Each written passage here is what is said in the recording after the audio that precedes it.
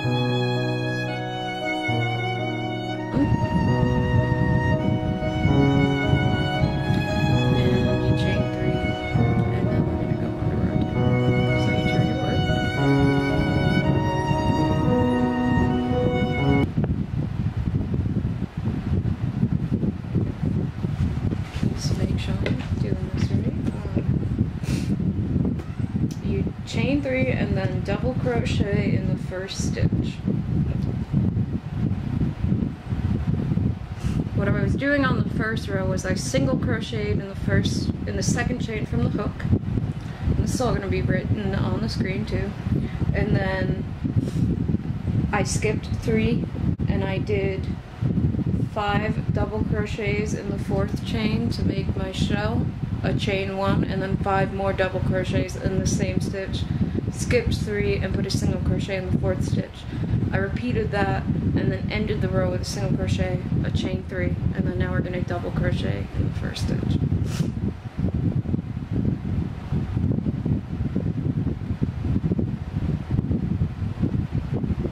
Which is really the bottom of this chain.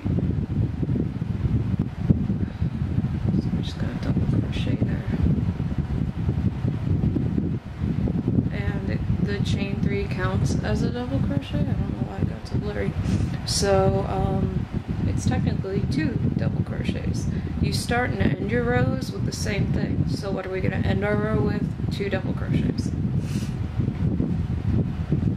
So you got your crochet. And then after you do your double in the first stitch, you chain 6. 2, 3, 4, 5, 6. And that's so that it can go over this shell here. You're not going to do anything with this big shell here. You're just going to... This will get out of the way, maybe we can focus a little better. You're just going to... try to focus a little better, sorry people. So on this one, after you chain 6, that's skipping that skips the big shell. There we go. So you chain your 6, and then you do a V-stitch in that single crochet that you made in between the 2 shells. So you find that single crochet, you insert, you do a double crochet, this is how you do a V-stitch. You double crochet, you pull some more yarn out, you chain 1, and then you do another double crochet in that same stitch.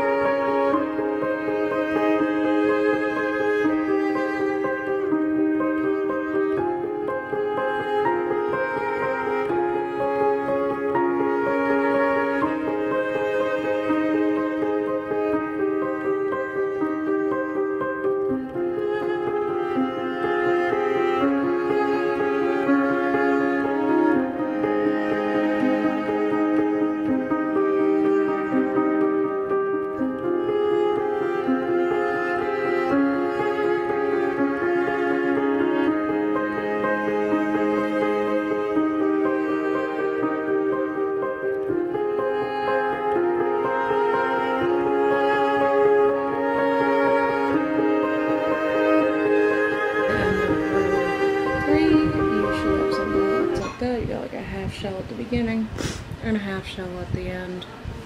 And then we're gonna chain 3.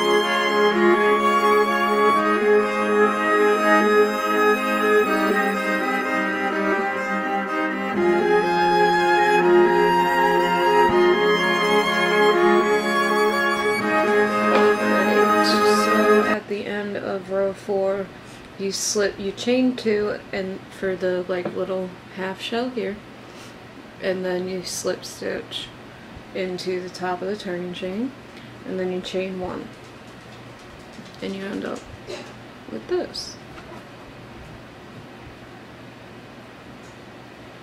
Now it'll look a lot better when you have a longer sample, but I'm just trying to do a swatch for you. Now, for row 5, you chain 1, and then you single crochet over that slip stitch. So right at the bottom of that chain, just pop a single crochet. So there's your slip stitch, pop a single crochet right in there. Let's see.